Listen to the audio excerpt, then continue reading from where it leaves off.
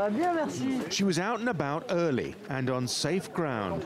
Working class town, high unemployment, plenty of simmering resentment, what she calls her people.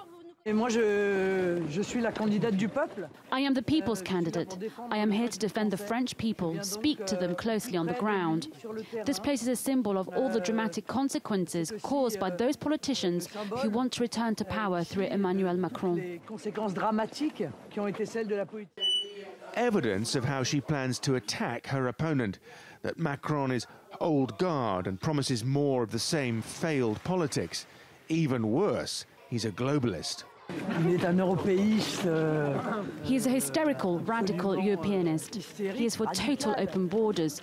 He says there is no such thing as French culture. There is not one domain where he shows 1 ounce of patriotism. Il fait preuve d'une once. The excitement of Marine Le Pen and her supporters in getting through is tempered somewhat by the realization of just how difficult it will be to beat Emmanuel Macron. Her challenge now is how to broaden her appeal in the second round without alienating her hardcore supporters. In Henin Beaumont, the town she now calls her own, they're happy but resigned to probable second-round defeat.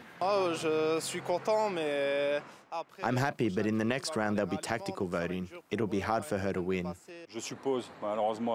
Unfortunately, I think it's almost certain Macron will be elected because it will be another anti-constitutional vote.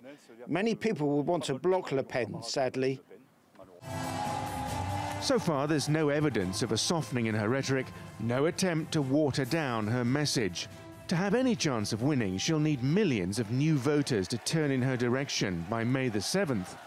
Undermining her opponent may not be enough. Simon McGregor-Wood, TRT World, Henin Beaumont.